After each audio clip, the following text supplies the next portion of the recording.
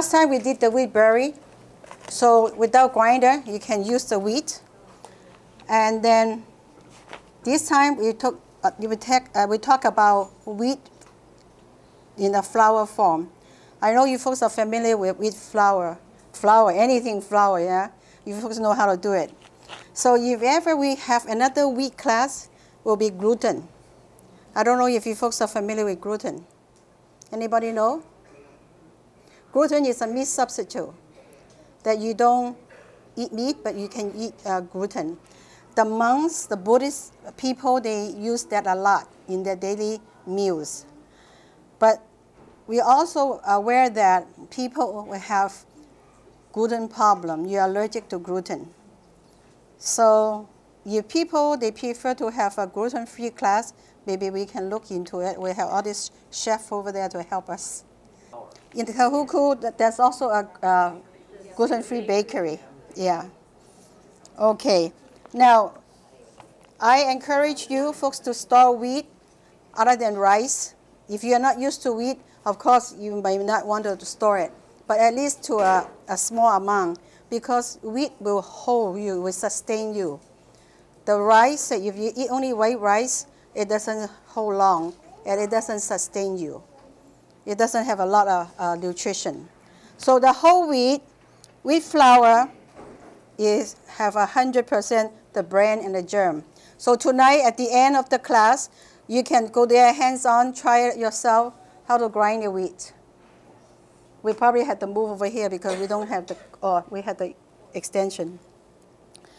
And I really encourage you to, when you buy a bread, you have to look what is on the label.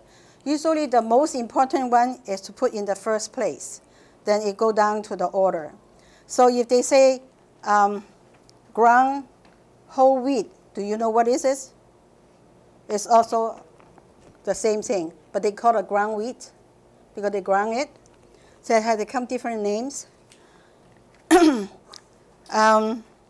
Sometimes they call the gram flour or a stone ground wheat flour. So it's the same thing.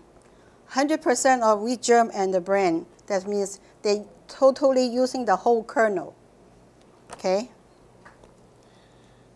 Now, the next one from the wheat is the wheat gluten. That's the one that you make gluten, or are you using the high gluten flour to make gluten, and then you use it as meat. I always tell the people about this story that I make gluten and barbecue, teriyaki sauce. When I gave the workshop many moons ago, these young teenage kids, they come into my room, they want to eat this. I said, this is not meat. It looked like meat, but it's not. They eat, and they go out there, and they come back to get some more. So it amazed me that young people will eat that. Maybe they don't understand what they're eating, but they think that is meat. Okay, sometimes when we use wheat flour, we mix with the other flours, just like the oats. You can put the oats inside there, you can make the wheat flour. This is not only just for grinding wheat. Grinding a lot of like beans, you can make flour, rice, you can make it. But you don't put in any seeds there that are oily because you're going to ruin their motor. So you got to be careful what you want to blend. Okay. Now, I think that we all familiar with the all-purpose flour, right? That's the one we use most of in the home, to everything, even make bread. But the bread, yes, it can come out okay, but there are some better in making bread and some are not. And if you use this, I would suggest you to use organic. Of course, organic is like 3-4 times higher. Usually, all-purpose flour is a refined flour. They take out all these things. They take out the nutrition, so they only have about 8 to 12% wheat inside there. And sometimes they are bleached, and sometimes they are unbleached. So you have to know what is bleached, what is unbleached, what is in there. Now, when they make the all-purpose flour, they will use the hard wheat as well as the soft wheat to mix together. The soft wheat is mostly like a white wheat, and then the hard wheat is a red wheat. Okay. Anybody familiar with bread flour? Yeah. If you make bread flour and make bread, it's really wonderful. It melts in your mouth. Especially when I make the dinner rolls. Now, for bread flour, the protein level is 12 to 14%. Now, this refined flour is enriched with vitamin and iron, and also sometimes that they bridge or unbridge. Bread flour usually is making the raised bread, pizza crust, and specialty baked goods. Anybody use cake flour? Well, cake flour is just like that. You use for making cakes. They make wonderful cakes. Cake flour is only have 6 to 8% protein. It's a highly processed flour. Will make the tenderest cakes, cookies, biscuits, and yeast breads. Most of the time that this flour is chlorinated bleach to give it a white appealing, appearance. And then it will hold a cake a lot better because they had a high ratio of sugar and fat. Anybody use pastry flour? We love to eat pastry, right? So that is similar like cake flour, but generally is higher in protein, and they are not chlorinated. Okay? Sometimes you can find it in a bridge on a bridge. Anybody knows about this self-rising flour? Well, according to this here, say that actually you don't have to buy self-rising flour, because if you use the all-purpose flour, you add 1.5 teaspoons of baking powder and then ½ teaspoon of salt into 1 cup of flour. You already become the self-rising flour. So don't buy this, because when you have this kind of, they pay more, yeah? So, but then you have to realize that if you buy this one and you don't use it right away or store it for a long time, the baking powder becomes flat, then you cannot have the same effect as self-rising. So do it when you want to make it, and then you mix together. That's probably the best way. Now, instant flour is the one that you mix sauce. It's a low protein flour, but you mix sauce and gravy and batters. Other than that, we hear about enriched flour. What does that mean? I can stand in front of the aisle looking at all the different flour and say, what is all these things, The United States laws require that the refined flours have their bran and germ portions removed, so that you call it enriched. How do they do that? They put back a portion of niacin, thiamine, riboflavin, folic acid, and iron, and all the things that was lost, they put it back in there in different form. And then they also add vitamin A and D. So you have to read the labels before you buy flour. If you buy a wrong kind of flour, you go home cook, may not have the same effect.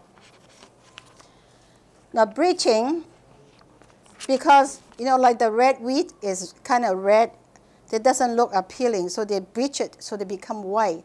I guess white is more appealing. White rice, not brown rice. Yeah? And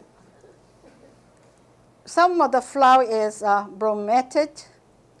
I don't know too much about that one. Can you help me? Anything? Bromated? Yeah. Yeah. So, well, they're using the potassium bromate to lighten the color and then improve the qualities of the gluten. For the bread to rise, you have to have gluten. If you don't have gluten, it doesn't rise like that. So you have to be careful. Sometimes, her people, they make bread, they put vitamin C inside. Yeah, there is ascorbic acid. That is like a dough conditioner. And then you also can 1/8 of a teaspoon vitamin C per cup of flour. So you put vitamin C in your bread, and when your kids eat it, you know, they get vitamin C too, yeah? Now, pre-shifted flour. Anybody buy that? Well, flour is shifted before they sent to the market. They shifted at the mill, and then it was packaging. But during, you know, transport them, they kind of settle on the bottom. So that means when you use it, you had to reshift it again. So why buy it, right? So you have to know what you're getting. Now, how do you store flour?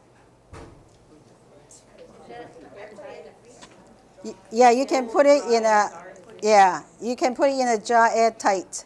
But how long you can store it?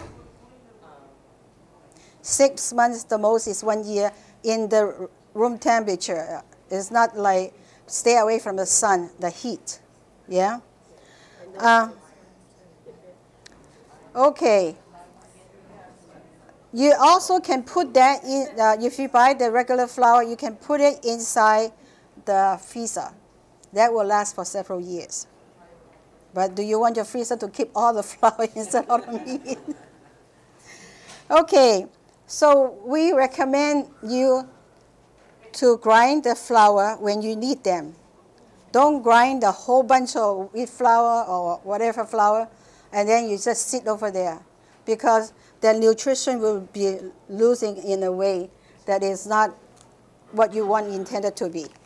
The last thing I want to tell you about the flour, I make the blueberry muffin from this flour, as well as apple cake and also mango bread from this flour. They are expensive, $8 something a package in Tambura. But you are what you eat. If you're willing to pay for the price instead of going pay the doctor. Okay? We're going to get it one and the other, right? So you had to think twice. But I bought this from Chef Song or Waihata. That was Waihata before. If you make yeast bread, tonight we have some that have to use yeast, and most of the other things that you don't have to use, it's just quick bread. This is the best one. You can put it in the freezer for, I have for several years, 4 or 5 years, and it's still good. I don't want to go over there to any store, buy those little package. They don't rise. And then I also bought from Costco the All-Star or something. That one is not as good as this one. This one, I guarantee it comes out if you put the right temperature. So how do you know if the temperature is right? Not too hot to kill the yeast. You know when you bathe a baby, you put your elbow inside to test how warm that is. You don't want to burn a baby, and that's the temperature that you put. You don't want to put too cold, you don't want to put too hot. So then that's the one that you added to yeast. Before, you can tell my husband to testify, I can make bread that you throw on the ground, it doesn't break.